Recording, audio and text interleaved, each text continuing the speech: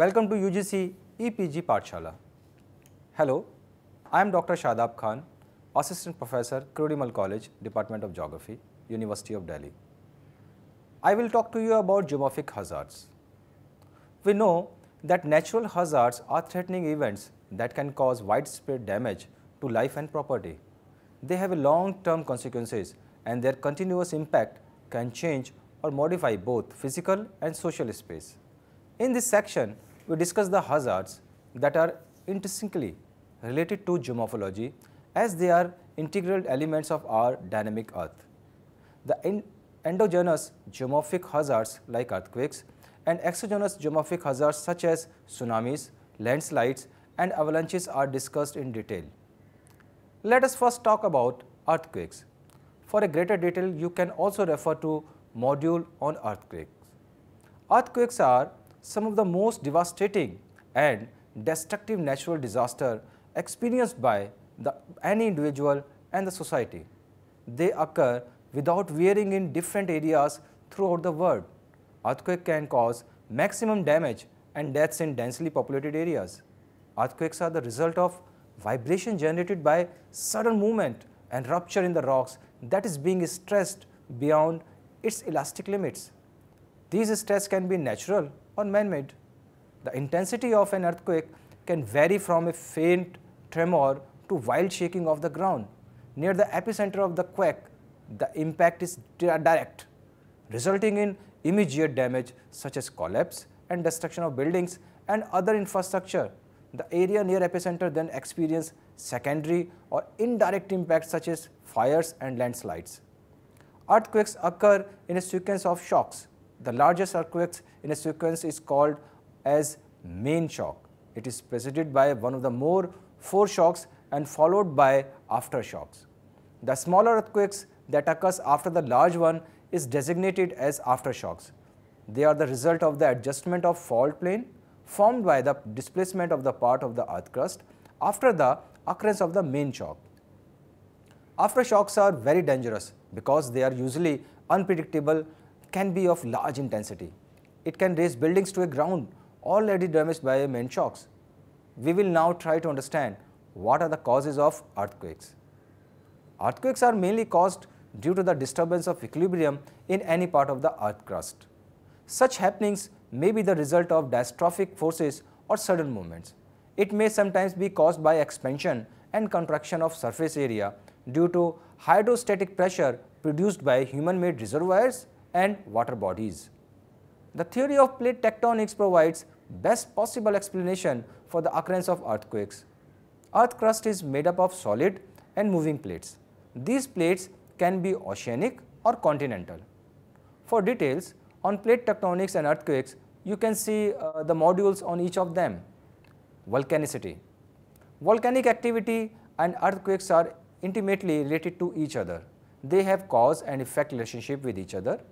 The eruption of Krakatoa volcano in Sumatra produced severe earthquakes that are experienced 12,000 km away. Hydrostatic causes and anthropogenetic activities. Most prominent is reservoir-induced seismicity due to the disequilibrium in already isostatistically adjusted rocks below the reservoir. For example, the earthquakes of Koyna, Maharashtra, that was in Maharashtra in India, Hoover Dam in USA in 1936 and the Marathon Dam, Greece in 1931. Let us concentrate now on the earthquake hazards. Earthquakes are associated with variety of specific hazards. Some are characterized as primary hazards such as ground motion. When the seismic waves travels through populated area, ground motion is felt as shaking. The destruction linked to the ground motion depends upon the design and construction of buildings. Ground breaking. It includes wide opening in the ground due to the earthquakes. These ground breaks may have vertical, horizontal or combined displacement. Mass wasting. It may trigger the downhill movement of material lying on the slope. It can range from gradual creep to rolling of large blocks of rocks. Earthquakes may induce landslides and avalanches on steep slopes. Liquefaction. It is a process where sudden and intense vibration and shaking converts certain types of sands and muds into a slurry or a substance with a consistency of liquid. Changes in ground level. Due to earthquakes, sometimes blocks of earth shift relative to one another. It may lead to change in ground level, base level and water table. Other secondary and tertiary hazards associated with earthquakes are tsunamis, fires and explosion, displacement of people, loss of jobs and livelihood. Now, earthquake prediction and rise reduction is an important field so that adequate precautions may be taken against this hazard. It is very difficult to predict earthquakes. No definite means of predicting earthquakes are available. However, it can be predicted indirectly or by analyzing unusual animal behavior, studying hydrochemical pressures and increasing in turbidity. Seismic in many parts of the world are monitored using sensor, global positioning system, satellite technology. Earthquakes cannot be stopped, but risk can be reduced through preventive measures. These measures include building earthquake-proofs or resistant structure and safer homes, spreading awareness, conducting earthquake preparedness drills, and capacity building for emergency situations are some of the significant solutions. Another important geomorphic hazard is tsunami. Tsunami is a wave or a series of waves produced by sudden vertical displacement of the column of water. The displacement may be caused by seismic activity, volcanic eruption, and a landslide above or below water. Tsunami waves are sometimes also referred to as tidal waves due to its long wavelength. However, it is not related to the attraction of sun and moon. Tsunami waves are generated in oceans, bay, and other water bodies. The word tsunami comes from Japanese tsu and nami because it mainly affects coastal areas and harbors. In 1990, around 14 tsunami events occurred throughout the world. It did not cause much death and destruction, but tsunami of 26 December 2004 perturbed the entire world. It struck due to the largest underwater earthquake ever recorded off the coast of northern Indonesia. It generated devastating tsunami that swept the northern Indian Ocean and killed thousands of people who never anticipated such event. Let us understand what are the major causes of tsunami. Earthquakes. It is one of the common causes behind the origin of tsunami. Over 80% of all tsunamis occurred in Pacific Ocean were generated due to the seismic activities. When the earth crust is displaced by several meters during underwater earthquakes, it covers thousands of square kilometer area and induces tremendous potential energy to the water body. Tsunami can only be triggered by earthquakes that originating mainly in the upper 100 km of the oceanic crust. It has been found that earthquakes-induced tsunami is associated with the magnitude of 7 or greater on the Richter scale. Most tsunami-forming earthquakes are shallow foci or occur at a depth of 0 to 70 km. The greater the vertical displacement, the greater the amplitude of tsunami. Therefore, thrust fault associated with subduction zones are preferred mechanism for the generation of tsunami. Landslides. The topography along continental shelf and margins are often very steep, particularly near ocean trenches. Sediments lying over the continental shelf moves under gravity down the slope, generating marine landslides. It can form small to mega tsunamis whose magnitude may even surpass than those generated by earthquakes. The most notable example is Grand Bank tsunami in 1929. Volcanic eruptions. The contribution of volcanic eruptions in generation of tsunami is relatively lesser, around 4.6%, than seismic events and underwater landslides. Explosive volcanism with caldera formation can cause tsunami. It is mainly limited to a few areas such as Japanese Kuril Islands and Philippines and Indonesia's archipelagos. Comets and asteroids. Any asteroids and comet entering into the atmosphere at a shallow angle is more likely to reach the ocean without breaking, can create cavity that would be 10 times greater than the diameter of the objects. It can generate waves in different direction that may result into tsunami. Here, let us try to look at the mechanism and propagation of tsunami. When an earthquake struck undersea, the vertical displacement of sea floor also displaces overlying water. All the water rushes towards the points of displacement to fill the depression created by a down-thrown region. As a result, water recedes from the shore. Once the surface rocks are adjusted, all water rapidly moves towards the shore, forming tidal waves. If the sea floor is lifted up, then it will create a hill that would collapse eventually and sends waves traveling towards shore, leading to tsunami. In open sea, the tsunami waves propagates fast, low and long wavelengths, although they resemble similar to other waves of the sea. Tsunami travel across the open sea in a series of long waves with low crest. Tsunami does not lose energy during its travel to the shore. When tsunami reaches close to the shore, it enters shallow waters. It slows down. Portion of the wave closer to the coast or beach slow down, but its back maintains fast speed, forming higher and steeper waves. The tsunami produced by Krakatoa explosion caused tsunami with a wave height of 98 feet, that is around 30 meters. Now, I will highlight to you the hazards associated with tsunami. The regions where tsunami occur frequently are Pacific Ring of Fire, Mediterranean Sea, Caribbean region and Indian Ocean. The major hazards associated with tsunamis are now discussed. Inundation. Tsunami waves are able to push lot of water onto the shore, leading to floods-like situation. Destruction and damage to property. It destroys anything in its path, such as boats, buildings, houses, telephone lines and other infrastructure. Death and fatalities. One of the worst impacts of tsunami is loss of human life. December 2004, Indian Ocean tsunami caused death to 30,174 people in Sri Lanka, 232 in Indonesia, 6,400 in India and 5,395 in Thailand. Fires and explosion. It causes damage to oil and natural gas storage and pipelines, resulting into intense fires and explosions. In Japan, due to tsunami of 2011, various oil tankers at ports and gas cylinders at industrial complexes were damaged and caused massive fire and explosions. Fukushima Daiichi nuclear power plant, 150 miles northeast of the Tokyo, was severely damaged by the earthquakes and tsunami, impairing its cooling system, resulting in a series of explosions, meltdowns and the world's worst nuclear accident in 25 years. Monetary loss, diseases and psychological problems.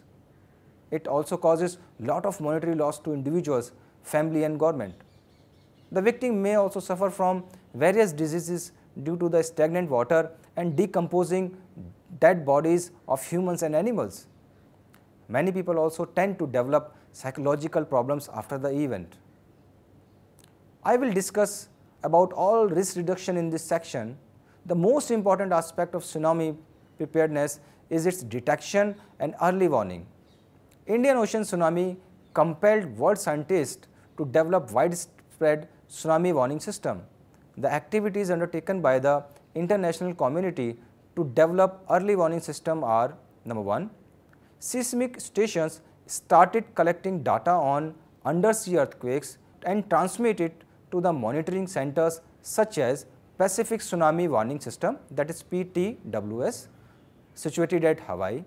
Number 2, Tsunami Watch is released for regions which are going to be affected later by the tsunami events. Number 3, tide gauges were monitored to detect the changes in the waves. Number 4, US National Oceanic and Atmospheric Administration developed bottom pressure sensor to measure the wave characteristics and pressure changes.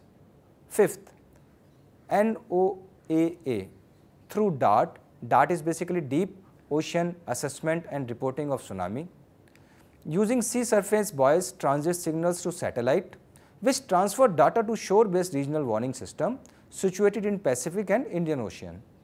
Other measures for risk reduction includes site planning and management, designating or zoning tsunami prone areas and change the land use accordingly, construction of structure and coastal homes at higher elevation, water breakers to minimize velocity of waves, construction of community halls and shelters. Another important geomorphic hazard is landslide. The term landslide describes wide variety of processes that results in the downward and outward movement of slope forming material includes rocks, soil, artificial fill or combination of these. The areas of world prone to landslides are mountain and hills, particularly deforested mountainside, areas with coarse grained soil or lack of vegetation. Several studies have shown that more than 12% of the land area of India is susceptible to landslides. The major landslide prone areas of India includes Western Ghats, that is in Nilgiri, and Konkan region in Tamil Nadu, Karnataka, Kerala, Maharashtra and Goa. Then Eastern Ghats including Arakan region of Andhra Pradesh, Eastern Himalaya that includes Darjeeling, Sikkim, Arunachal Pradesh, and Northwest Himalayas that includes your Uttarakhand, Himachal Pradesh and Jammu and Kashmir. Landslides have been declared as third most fatal disaster in the world. In world, around 300 people die every year due to landslides and around $400 billion are annually spent on landslide mitigation and disaster management. Let us now discuss the major types of landslides. Slides. It is a type of a mass movement where the sliding material detached or break from the underlying stable material. It can be divided into rotational slides and translational slides. In rotational slide, the movement is rotational and its axis is parallel to ground surface and traverse across the slide. Translational slide do not show any rotation. For example, block slides where single unit slides as a coherent mass. Falls. When rock, soil and debris break away from cliff and slope, they start moving suddenly. It may be the result of earthquake, weathering or gravity. Flows. It is divided into 5 basic categories that vary from each other in fundamental manner. Debris flow. Rapid mass movement of combination of loose soil, organic matter, water that flow downslope. Debris avalanche. It is a type of extremely rapid debris flow. Earth flow. It is mainly found in rocks that are primarily composed of clay and fine grained materials. The materials flow after liquefaction. In some cases, dry flow may also be possible. Mud flow. It is a type of earth flow where material is more saturated with water and contains half sand and remaining silt and clay sized particles. Mud flow and debris flow are also called mudslides. Creep. It is very slow movement. This caused by shear stress. There are 3 types of creeps: seasonal, continuous and progressive. Topples. It includes forward spinning and movement of huge masses of earth, debris and rock from a slope. It occurs when topples fails. Spread. That are little distinctive because it takes place on a very gentle slope or a flat terrain. It is caused by shear force or tensile fractures leading to lateral extensions. Now let us understand what are the causes of landslides earthquakes. It is linked with tectonic forces. It is a major contributor to the global landslides events. The 2011 earthquakes of Sikkim led to several landslides and mudslides. Climate. The most important component of climate is precipitation. Intense rainfall leads to ground saturation and increase in groundwater table that ultimately leads to soil runoff. Heavy rainfall, specifically in upper reaches of Himalaya, causes frequent landslides of this nature in Nepal, in Uttarakhand and in Himachal Pradesh. Weathering and erosion. Disintegration of rocks develops weak regolith that is more susceptible to landslides. Erosion wipes out lateral and latent support and facilitate landslides. Volcanic eruptions. It can also trigger landslides. If the eruption occurs and conditions are wet, the ash and mud coming out of the volcanoes may start flowing. Gravity.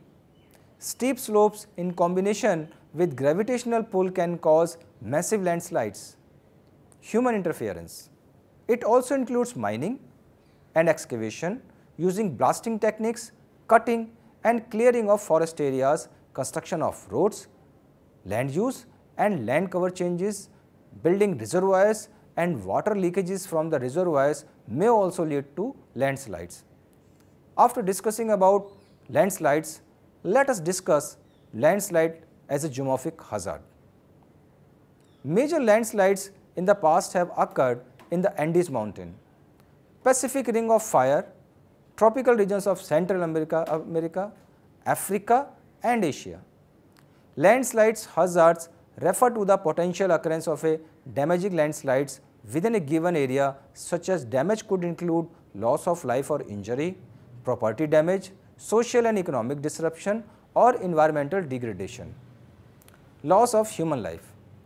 In Ningxia, that is in China, in 1920, due to 8.5 magnitude earthquake caused 675 major Loess-linked landslide that killed more than 1 lakh people. In June 2013, mudslides in Kedarnath killed around 5,000 people.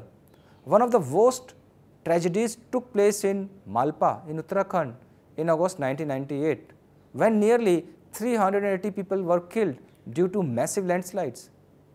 This includes 60 pilgrims going to Mansarovar in Tibet. Discrimination of infrastructure and economic loss. It can cause serious damage to property. It can totally decimate roads, railway, telephone lines, buildings, homes and other infrastructure. The rehabilitation also involves heavy capital investment that puts extra burden on already cash-crushed states government in India. The risk reduction measures undertaken include hazard mapping and preparation of hazard zonation maps, afforestation and prevent deforestation, strengthening land use regulations, relocation of vulnerable settlements, retention walls and nets, strengthening of weak structures, drainage control measures and community education and awareness.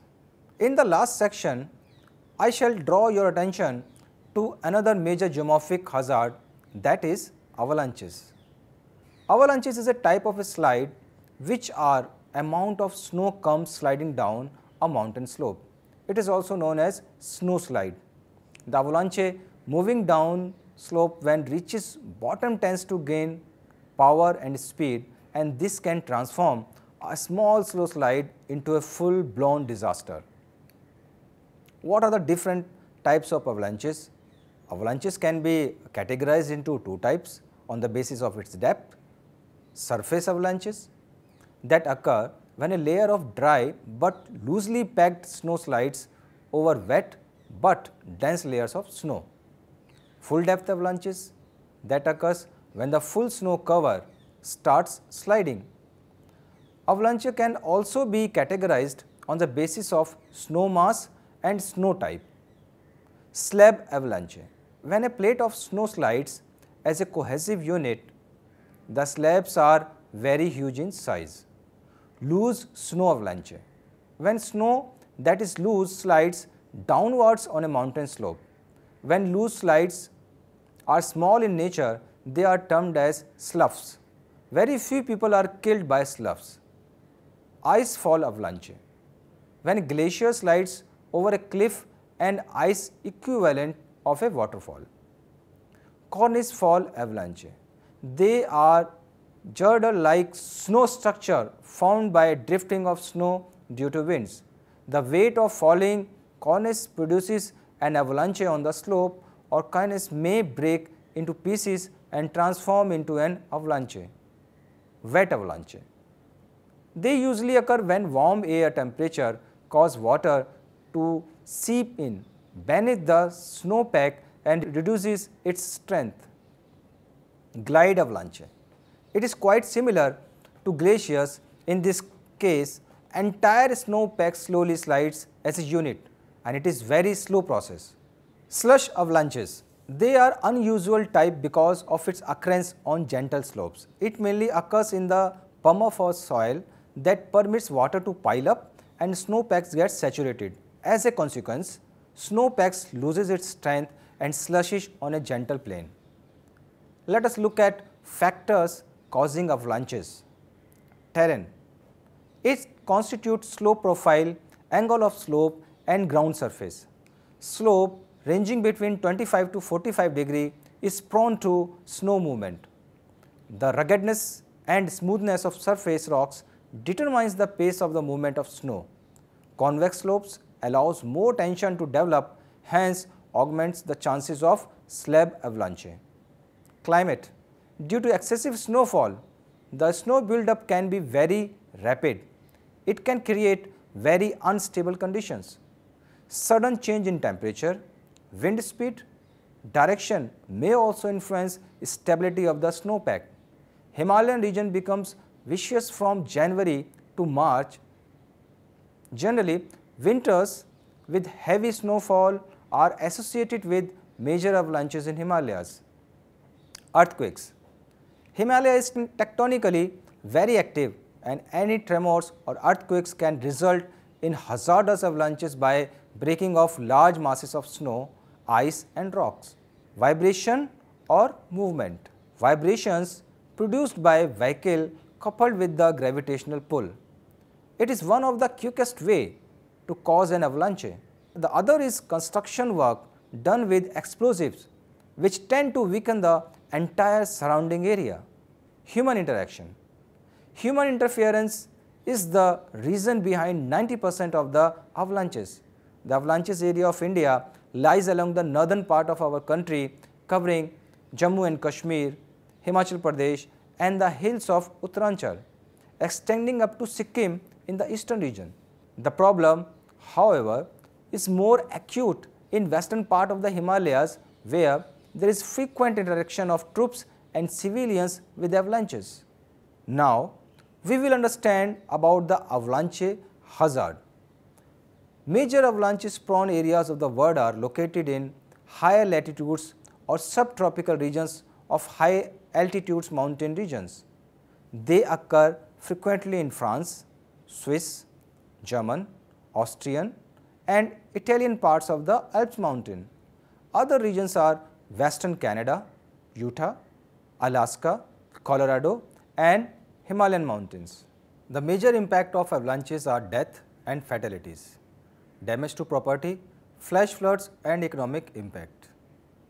Lastly, we try to understand risk reduction and methods adopted for avalanche hazard mitigation. The agencies try to increase the general awareness of the affected population through preparation and publication of hazard maps and avalanche atlas. Secondly, training in avalanche safety and rescue methods would go a long way to bring down the avalanche casualties. In India, the Snow Avalanche Study Establishment, that is SASE says, has been forecasting and issuing warning for snow avalanches. This is mostly done for the movement of Indian Army in the glaciated region. SASE has been using satellite imageries, digital terrain model DTM, stress distribution model SDM for better forecasting. Some active methods have also been adopted in India to minimize the damage caused by avalanches. It includes structural control such as snow bridges, snow rakes and snow nets. Afforestation and artificial triggering method inhibits the disastrous buildup of snow cover on slopes.